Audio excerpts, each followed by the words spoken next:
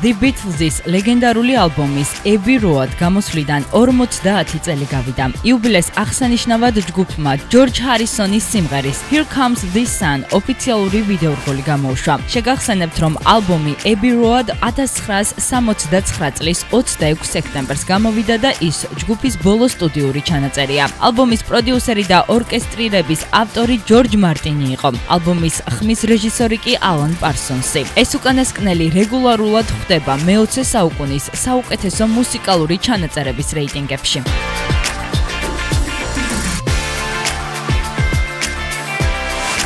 44 წლის მსახიობი შარლის ტერონი კვლავ პაპარაცების ობიექტივში მოექცა.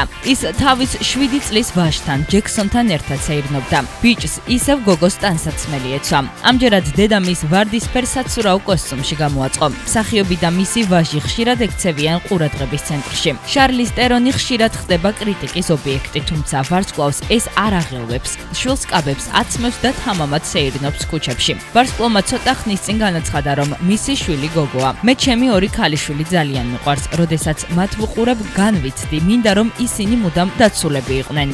ასე მოიხსენიებს მსახიობი თავის შვილებს.